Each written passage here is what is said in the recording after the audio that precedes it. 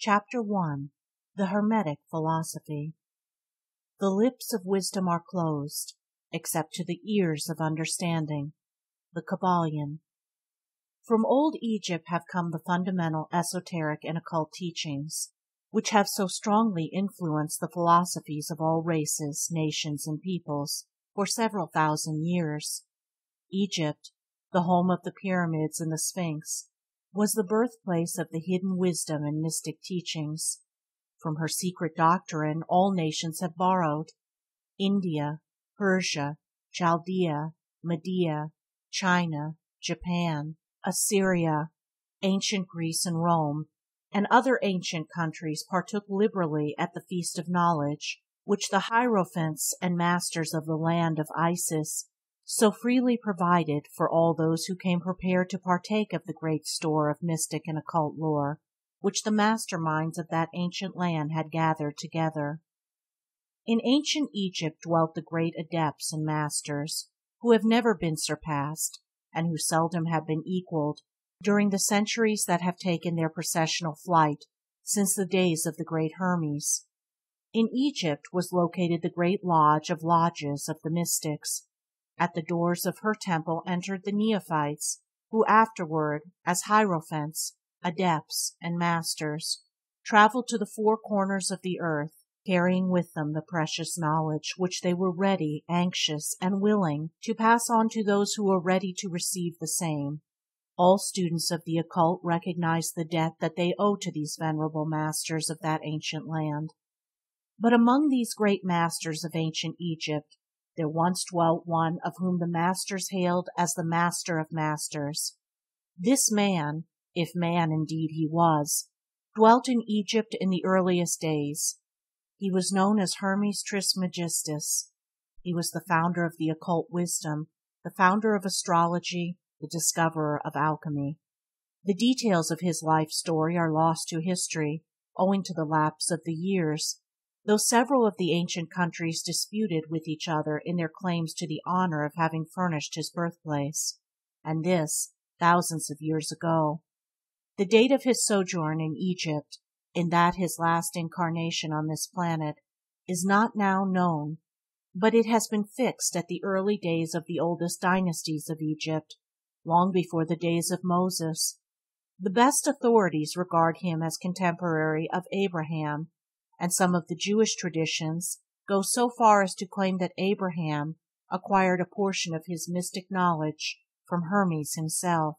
As the years rolled by after his passing from this plane of life, tradition recording that he lived 300 years in the flesh, the Egyptians deified Hermes and made him one of their gods under the name of Thoth. Years after, the people of ancient Greece also made him one of their many gods, calling him Hermes, the god of wisdom. The Egyptians revered his memory for many centuries, yes, tens of centuries, calling him the scribe of the gods, and bestowing upon him distinctively his ancient title, Trismegistus, which means the thrice great, the great, the greatest great, etc. In all the ancient lands, the name of Hermes Trismegistus was revered, the name being synonymous with the fount of wisdom.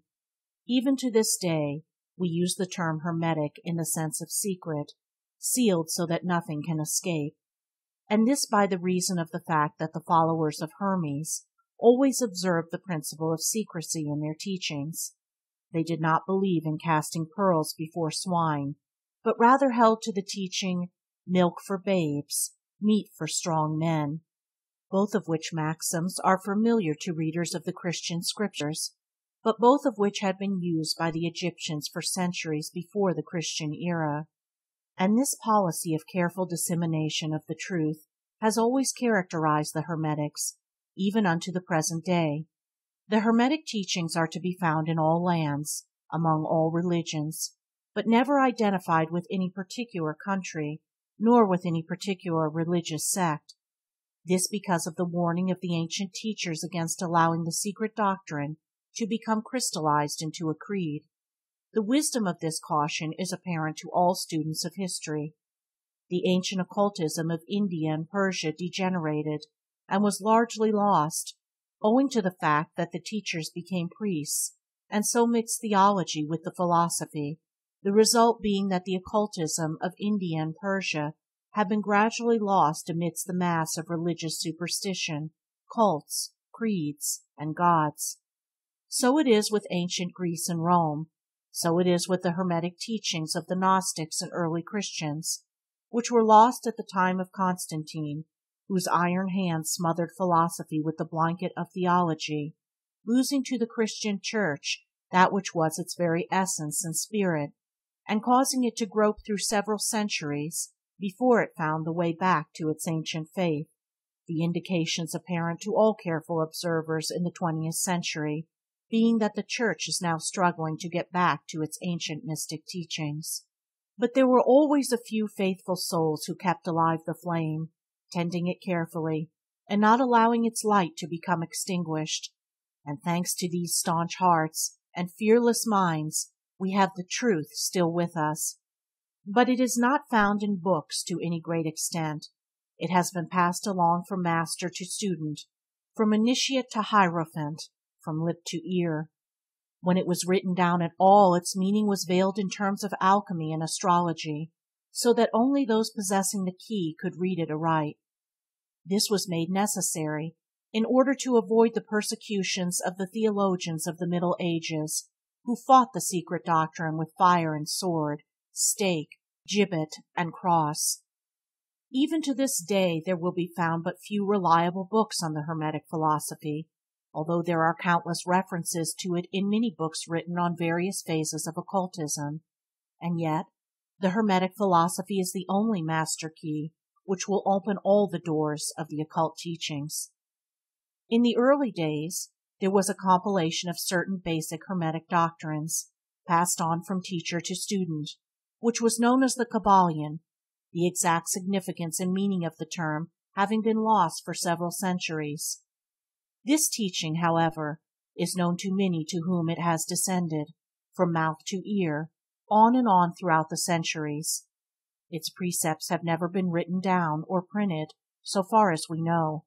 It was merely a collection of maxims, axioms, and precepts, which were non-understandable to outsiders, but which were readily understood by students after the axioms, maxims, and precepts had been explained and exemplified by the Hermetic initiates to their neophytes. These teachings really constituted the basic principles of the art of Hermetic alchemy, which, contrary to the general belief, dealt in the mastery of mental forces, rather than material elements, the transmutation of one kind of mental vibration into others, instead of the changing of one kind of metal into another. The legends of the philosopher's stone, which would turn base metal into gold, was an allegory relating to Hermetic philosophy, readily understood by all students of true Hermeticism. In this little book, of which this is the first lesson, we invite our students to examine into the Hermetic teachings as set forth in the Kybalion, and as explained by ourselves, humble students of the teachings, who, while bearing the title of initiates, are still students at the feet of Hermes, the Master. We herein give you many of the maxims, axioms, and precepts of the Kybalion, accompanied by explanations and illustrations, which we deem likely to render the teachings more easily comprehended by the modern student, particularly as the original text is purposely veiled in obscure terms. The original maxims, axioms, and precepts of the Kybalion are printed herein in italics, the proper credit being given. Our own work is printed in the regular way, in the body of the work. We trust that the many students to whom we now offer this little work will derive as much benefit from the study of its pages as have the many who have gone on before, treading the same path to mastery throughout the centuries that have passed since the times of Hermes Trismegistus, the master of masters, the great. In the words of the Kybalion, where fall the footsteps of the master, the ears of those ready for his teaching open wide. The Kybalion. When the ears of the student are ready to hear, then cometh the lips to fill them with wisdom. The Kybalion. So that according to the teachings, The passage of this book to those ready for the instruction will attract the attention of such as prepare to receive the teaching, and likewise, when the pupil is ready to receive the truth, then will this little book come to him or her. Such is the law.